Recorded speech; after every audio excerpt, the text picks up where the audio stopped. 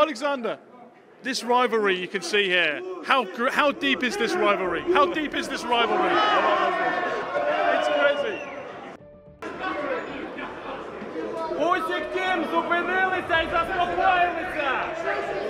This man here is a professional liar. He could have had the fight. He could have had 12 to 15 million, probably 17 million with advertising, everything else. It could have been, and all of a sudden now, where is he? He's getting 6 million against Dubois. Well, it's ridiculous, because he knows when he meets a Gypsy King, it's over for him. John Fury has reportedly snapped at Oleksandr Usyk in a heated confrontation ahead of his fight with Tyson Fury. The initial clash in May delivered a thrilling razor-close contest. Both fighters had their shining moments, with Fury showcasing sharp footwork and effective movement in the early stages while landing crisp uppercuts during the middle rounds to assert his presence. By the 9th round, Fury acknowledged that he grew a bit too confident, leaving himself open to a heavy punch that drove him back onto the ropes, prompting the referee to issue a standing 8 count. Fury endured the full duration of the fight but narrowly fell short on points, marking the first defeat of his professional career. However, many remain confident that he has the potential to bounce back and claim victory in the rematch. Since that moment, Fury's corner has faced scrutiny, with coaches Sugar Hill steward Andy Lee and his father, Big John Fury, appearing to deliver conflicting advice on how to navigate the crucial closing rounds. Former world champion Carl Froch, on his channel Froch on Fighting, has offered some candid advice. He believes Tyson Fury's father should steer clear of the boxing ring. To be honest, I hope he doesn't rear his head again. Big John Fury, the fighting man, 100 on the hard road. That man has gone. He's vanished. I've got no material. I've got no Big John material. But listen, Tyson probably knows that actually, listen, Dad, he's probably had the conversation with him. Listen, Dad, I love you to bits. I know you've got my best will. You've got your best intentions at heart. And you want me to win, you want me to do the business. But do me a favour, stay out of the way. Shut the f up. He's probably been a little bit more polite than that. Froch expressed his hope that John would not make another appearance, emphasizing that he had seemingly vanished. He speculated that Tyson Fury was likely aware of this and might have conveyed to his father that despite his love and acknowledgement of his good intentions, it would be best for him to stay out of the way and remain silent. Froch remarked that John's presence in the ring was unnecessary and added that he would be surprised if John reappeared during fight week. He highlighted the expertise of Sugar Hill and Andy Lee, who had extensive experience at the world level, and hoped that John would maintain his distance and allow the professional trainers to handle the task. They don't need Big John Fury in the ring, do they? They don't need him there. So if he surfaces his head fight week, I'll be shocked. If he's in the corner, I mean, you've got Andy Lee and Sugar Hill, two very experienced guys at world level who know the game inside out.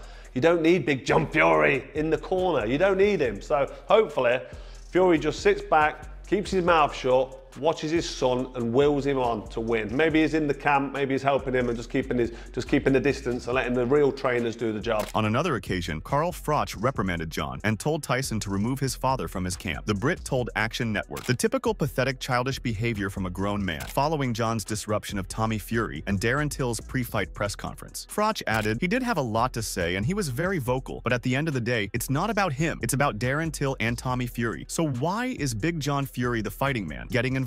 Why the f is he getting involved? Has he been sacked by Tyson Fury? Did Tyson tell him to do one and now he's with Tommy Fury trying to get some of the limelight? I don't know, but same old sh. Darren Till totally wrote him off. Prior to his fight with Tommy on January 18th, Fury Sr. threw water at the former UFC star. Till could be heard yelling, "Sit down, little John." Meanwhile, Tyson Fury has dropped a huge hint on whether his dad will be in his corner for his rematch with Oleksandr Usyk. Following his first ever split decision loss in May, the Gypsy King is attempting to reclaim his titles against Usyk on December 21st. However, his crowded corner, which was managed by Sugar Hill steward and included Fury's father John and aide Andy Lee, was attacked the last time. At 59, John drew particular criticism from pundits for loudly overshadowing head trainer Sugar Hill during the crucial 60-second corner interval. The heavyweight fighter is unfazed by claims that Fury needs a change of leadership. Fury said, "Listen, people can have opinions and what they want to say, but at the end of the day, they're not in there doing the fighting. It's really unimportant what other people think of what was going on in my corner. If I'm happy, then the world's happy, and I'm happy." In the meantime, Usyk had to give up the IBF title in order to face Fury again in Riyadh. Daniel Dubois claimed the title after being promoted from interim champion status and delivered a stunning knockout against Anthony Joshua, 34, during his debut title defense. And Fury believes that in order to upset the unbeaten Usyk, he will need to put on a similar show. He said, "There's no secret, I'm going in there to knock him out because I don't think I'm going to get a decision no matter what I do. So I have to take it out of the judge's hands. I believe I have to get him out of there. On the other hand, Andy Lee, Tyson Fury's coach, acknowledged that the heavyweight had too many voices on his side when he lost to Oleksandr Usyk in May. Fury faced a decision loss to Usyk in Saudi Arabia, where the Ukrainian secured the title of undisputed heavyweight champion. Fury, narrowly avoiding a stoppage in the 9th round, drew criticism for the crowded lineup of coaches in his corner. At 36, Fury was guided by a trio of advisors: his father John, head trainer Sugar Hill Stewart, and Lee. However, John Fury faced sharp criticism, not only for his contentious advice, but also for headbutting a member of Usyk's team earlier in the week, a move that drew significant backlash. Lee told Boxing Scene, "There was a lot of voices in the corner. We were in a dire situation and had to get him back to himself, pull him out of it. I was told, and I believed, he was 2 rounds down, so I had to speak up about that. His dad was giving him great advice, I thought, but he's also a dad, and that's his son. Do you know what I mean?" He added, "Sugar should have been the only voice, and listen, I think he will be the only voice in the next fight, but it shows Tyson trusts his team, that he doesn't want to change. Other guys would have looked for an excuse, blamed it on the team, but he's not changing his team. Hopefully it works out for him." Moreover, with their eagerly awaited rematch on the horizon, Tyson Fury and Oleksandr Usyk have exchanged sharp warnings, heightening the tension between the two champions. The combat sports world is abuzz with excitement following the unveiling of a striking trailer that sets the stage for their epic showdown. Before the highly anticipated showdown, Turki Al-Sheikh, chairman of Saudi Arabia's General Entertainment Authority and renowned for delivering electrifying boxing spectacles, turned to X to unveil the promotional video for the Usyk vs. Fury clash. The trailer shows Fury and Usyk gripped by fear as they envision their opponent lurking at every turn, heightening the global anticipation for the upcoming fight. Fury then shared Al-Sheikh's post on X, sending a fierce warning to the Ukrainian with a bold message: "Reignited Riyadh season, what a teaser before the main course. Usyk, I'm inevitable. Be ready." However, Usyk warned Fury about their fight and posted the trailer to his Instagram account, writing, "The time is almost here. See you in Riyadh, Tyson Fury." In a previous interview with TNT Sports, Fury declared his intention to destroy Usyk, saying, "I'm gonna go in there with destroy mode. I'm not going for a points decision. I'm gonna knock him out." Although Tyson Fury has boldly claimed he will demolish Oleksandr Usyk in their upcoming rematch, many remain uncertain about Fury's chances of defeating Usyk. Moreover, Tyson Fury has denied reports that he cracked his nose in their undisputed title bout against Oleksandr Usyk. Although Usyk gained the advantage and put Fury in a difficult position during the 9th round of their first bout, sparking speculation about possible injuries, Fury has firmly rejected these rumors. "There was nothing wrong with my nose, just a bit of blood," he told TNT Sports Boxing. He added, "You get punched on the nose, your eyes water. It wasn't broken." With the rematch looming as the underdog, Fury remains unshaken, pointing to his proven ability to recover and triumph, with dominant victories over John McDermott, Derek Chisora, and Deontay Wilder as evidence. Embracing the challenge, he expressed excitement at the prospect of being viewed as the lesser fighter for the first time in over 4 years. Fury is brimming with confidence ahead of his rematch with Usyk. He reflected on their previous bout, saying, "It was very close last time. I'll be a bit more focused, a lack of complacency, and I should do the job. Nothing drastic has to change, a bit more of the same, a bit more focused, and I will be victorious. Last time it wasn't my time to win, or God would have given me victory. I'm very happy Usyk got the decision. That was meant to be, and we're going to find out what is meant to be on December 21st. Fury acknowledged the personal growth that comes from such intense competition. "I believe it's my time this time, and all things that happen, positive or negative, are lessons, and we must learn from these things as humans, boxers, fathers, and husbands. What we know is to go out there and knock each other out and put on a show for the paying customer. I hope you guys will enjoy this fight as much as I will." The excitement is palpable on Fury's social media as he revs up his followers for the upcoming clash. 4 weeks to go to the biggest fight of the year, the biggest fighting in boxing. Me and Usyk, and I'm coming in hot. I'm coming in hot. Get up. Can't wait. December 21st, the belts are going to be mine again. Get up. George Foreman, the oldest heavyweight world champion in history, had foreseen the outcome. Foreman said, "Tyson Fury has met his match. All Usyk has to do is, if he's smart enough to win the first round, then the second round. Okay, maybe you can give up the 4th round, but then go back up and win another round. It gets to where he's not worried about anything other than winning it on points. He's a solid fighter. He can take a punch. Fury's in tough. So unless the judges are the best judges money can buy, Usyk should win." That is how things actually happen. How is the rematch going? At the time, Big George was questioned if a rematch would be any different. "Sure," he said. Foreman said about a rematch, "Sure, because Fury will know then that now he can lose. It makes for a different fight. How you train, how you get into shape. For real. Go back to the way Fury fought Wladimir Klitschko in 2015. He fought Klitschko to a standstill, and that's the way you've got to fight Usyk." On December 21st, Foreman's second prediction will be tested, but only for 3 of the 4 main heavyweight titles. Meanwhile, seasoned boxer Derek Chisora has expressed doubt over Tyson Fury's chances of reclaiming victory in his upcoming rematch against unified heavyweight champion Oleksandr Usyk. Chisora believes Tyson Fury won't come out on top against Oleksandr Usyk based on his current training approach. He claims Fury's sparring partners are more starstruck by the Gypsy King than truly challenging him in the ring. Meanwhile, Usyk is laser-focused, maintaining a relentless pace from start to finish in his preparations. Chisora highlights that Usyk has already proven he can trouble Fury, as evidenced during their clash on May 18th when he staggered him in the 9th round. This time, Usyk appears ready to double down on his power, setting the stage for an aggressive approach. The hitman motif he's adopted for the rematch sends a clear message. Usyk is intent on dismantling Fury and sealing the deal on December 21st at the Kingdom Arena in Riyadh. What Chisora fails to mention is the glaringly obvious. Tyson Fury has entered the realm of the ultra-wealthy, trading the raw hunger of his early career for the comforts of immense riches. With an estimated fortune of $140 million, poised to surpass $200 million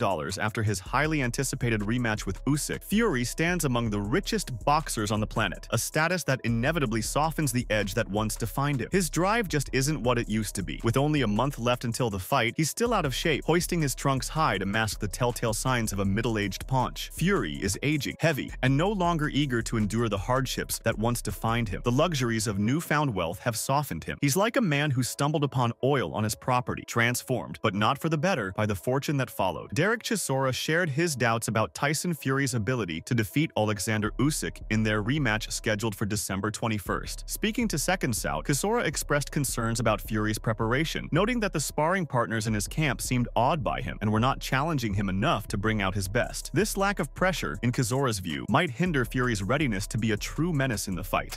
Do I believe Tyson can beat you, Alexander? I look at everybody he's got in his sparring camp. I personally don't believe that you can actually. The sparring partners he's got right now, they're pushing him to be menace. You know, they are in awe of Tyson. Chisora elaborated further, stating that Fury's sparring partners appeared to be pulling their punches during training, which he believed could be detrimental to Fury's preparation. In contrast, he observed that Oleksandr Usyk seemed to be adopting a different approach, focusing on starting fast and finishing fast. Chisora noted that Usyk, now confident he could hurt Fury, was likely to be relentless in his attack. While expressing his hope for Fury to win, Chisora admitted that, based on what he was seeing, the odds were not in Fury's favor. You know, they will pull their punches when they're sparring. You know, they will. This is what I'm seeing from the things I see on Instagram. So, what I see, what Alexander's doing is totally different to what. Because I think Alexander's way is more like start fast and finish fast. He knows he can hurt him now, so he's gonna come and try and hurt him. You will not, as he keeps saying, you won't leave him alone. I would love Tyson to win.